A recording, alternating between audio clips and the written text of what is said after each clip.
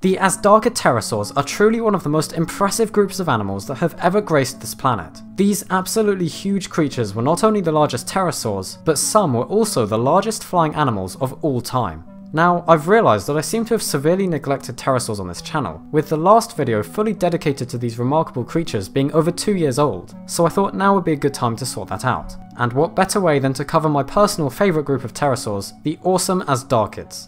Azhdarchids were a highly successful pterosaur group that proliferated towards the very end of the Cretaceous period, whilst many other pterosaurs are thought to have been going extinct, but there's also traces of their presence way back at the very start of the Cretaceous as well. Although slightly controversial, it does seem fairly probable that Azhdarchids were around then too, meaning that the group lasted for about 80 million years in total, making these animals the longest surviving family of pterosaurs. And that's not the only success the Azhdarchids had either. Fossils representing members of this group have been discovered all over the world, from North America to Africa and in Asia, indicating that these giant pterosaurs had a distribution that stretched all across the ancient world. But the most astounding thing about these animals is how such huge creatures were able to fly. With some species standing about as tall as a giraffe and possessing absolutely ridiculous skulls, they still managed to take off and fly at considerable speeds high above the prehistoric landscape. However, that doesn't mean they were restricted to staying up there, as we'll see in the next video, with some Azhdarchids being terrifying ground stalkers too. So, let's take a look at some of the individual species and genera that actually make up this unique pterosaur grouping. First, there's the animal that very kindly gave its name to the whole family, Azhdarcho. Coming from towards the beginning of the late Cretaceous, Azhdarcho was first discovered in the Bisekti Formation of Uzbekistan. This pterosaur was described in 1984, being used to create the group Azhdarchinae, which at that time was included within the larger pteranodonted family. Of course, once other similar creatures were eventually discovered, they were put into their own family, the Azhdarchidae, instead of Azhdarchinae, and reclassified outside of the pteranodontids. Quite a few fragmentary remains are known from Azhdarcho, including several neck vertebrae, bones from the wings, and bits of jaw. The neck vertebrae are very important here, as they're one of the main defining features that we use to identify which pterosaurs are Azhdarchids. This family share neck vertebrae that have the characteristic of being very elongated, as well as being fairly rounded in cross-section towards the middles of the bones, and it's these features that give Azhdarchids their iconic long necks. The paleontologist who described Azhdarcho back in 1984, Lev Nesov, noticed these features in several different pterosaurs, thus using this as a reason to classify them all together in the same group. Nesov also noticed that the bones in Azhdarcho's neck joined together in such a way that meant it likely would have not had much flexibility there, and he came to the conclusion that the animal must have been some kind of skim feeder, restricted to lowering its head down to the water to scoop up organisms as it flew above the surface. We'll talk much more about Azhdarchid paleoecology in the next episode, but since 1984 it's been revealed that these pterosaurs were almost certainly not skim feeders, instead employing a very different feeding technique. Next up, the most famous Azhdarchid, Quetzalcoatlus. This absolutely enormous creature was among the biggest flying animals that ever existed, with recent reliable estimates putting the pterosaur's wingspan at about 10.5 meters across, and a standing height of over 5 meters tall. Now, despite Quetzalcoatlus' status as the most famous Azhdarchid, and how often it is portrayed in various media, not a lot is actually known for certain about it. Interestingly, there are in fact two different species of Quetzalcoatlus known at the moment, the huge Quetzalcoatlus northropi, as well as a smaller unnamed species, currently known as Quetzalcoatlus sp.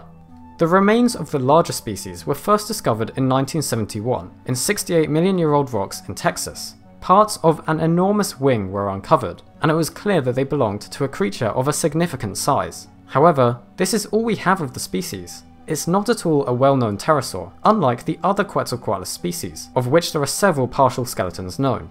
So, it's actually largely due to the better-known smaller species that we get the familiar reconstructions of a giant Quetzalcoatlus northropi from. Unfortunately, not a lot has been done to clarify what relation the two Quetzalcoatlus forms actually have to one another, and it could turn out that they're the same species, or two different ones. This makes accurately reconstructing the 10.5 meter wingspan animal very difficult, and could even bring into doubt the size estimates of the creature, if the forms end up being from very different Azhdarchids. In short, a lot more work is needed to sort out the mess surrounding the taxonomy and relationships of Quetzalcoatlus, but there clearly was a pretty huge Azhdarchid roaming late Cretaceous Texas.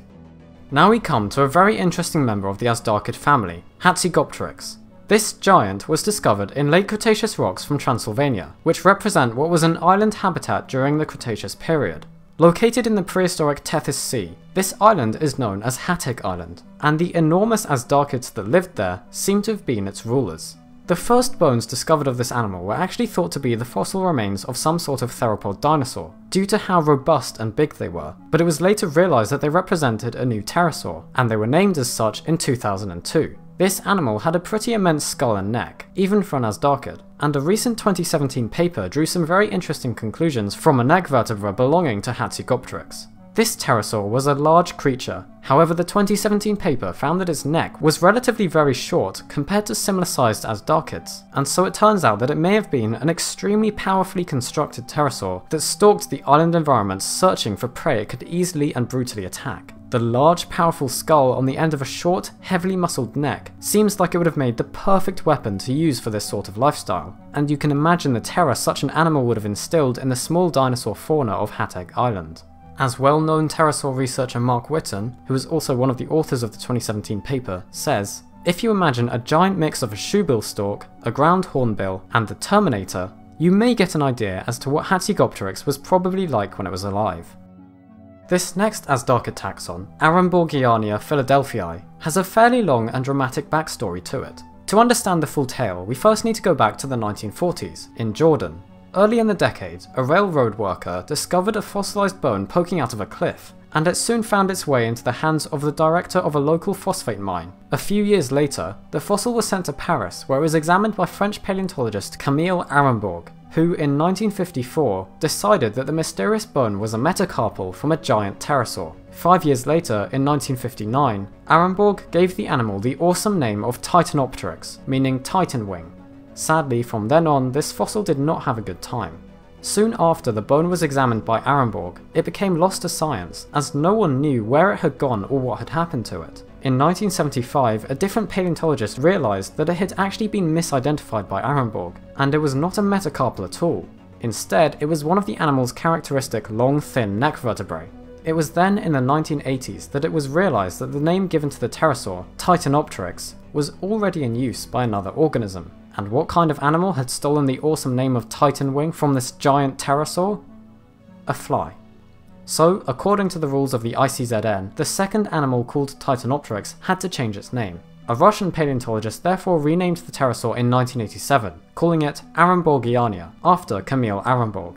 And at this time, the original fossil was still missing, prompting paleontologists Dave Martel and Eberhard Frey to go on a quest to rediscover the vertebra. They travelled to Jordan in 1995 to search through the collection of the phosphate mine that first lent the bone to Aramborg in the 50s, but were unable to locate the original fossil. After returning back to Europe, the scientists received word from an engineer of the mine who discovered that the vertebra had been sold to a geologist in the 60s, and it had then been donated to the University of Jordan in 1973. The bone was indeed found in the collection of the university, and so the original fossil could now be properly examined by Martel and Frey. Their examination revealed that although the bone was not complete, it was very large. In fact, it was larger than the same vertebra in Quetzalcoatlus, and by scaling up Aramborgiania, the paleontologists found it to have a wingspan of about 13 meters. However, since this estimate, other calculations have arrived at much smaller values, more in the region of a 7-meter wingspan. Working out how large this animal was is difficult considering how few fossils of it we have, limited to only the original vertebra and possibly a few bits of wing bones, and so until more is discovered it's not entirely certain how big Aramborgiania could have gotten. But the most remarkable thing about Aramborgiania has to be its incredible neck length. At an estimated 2.6 to 3 meters long, as well as the addition of a massive pointed skull on top of it, this creature was up there with one of the longest necks of any tetrapod, excluding sauropod dinosaurs. As Mark Witton points out, about 5 meters of neck and head being supported by a few vertebrae that are essentially just thin tubes is a pretty extreme body plan. Nevertheless, adaptations in their vertebrae show that Aramborgiania was quite able to support this huge mass. In fact, they could better support large masses with their neck than any other Azhdarchids could, due to reinforcements present in their bones. So, Aramborgiania is another incredible Azhdarchid species with a dramatic backstory and amazing anatomy, though for some reason it doesn't tend to get as much attention in media as the other giant Azhdarchids do. Right, so we've had a brief look at some of the characters that make up this great family of pterosaurs, although there are quite a few more that haven't been mentioned here. Now, this video was originally going to be a single episode, however for reasons of running out of time I've decided to split it up into 2 parts. In the next video, we'll be looking at the biomechanics of just how these huge animals managed to get off the ground and fly about, as well as what kind of lifestyle they had.